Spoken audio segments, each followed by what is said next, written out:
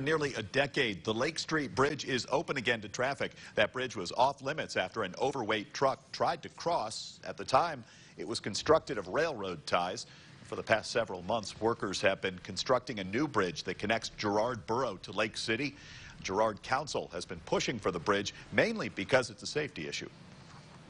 The main reason why the Girard Borough Council kept pursuing that bridge was for the safety reasons. We had to have the bridge there as an escape route for the elementary school so that we could get emergency vehicles down there quickly.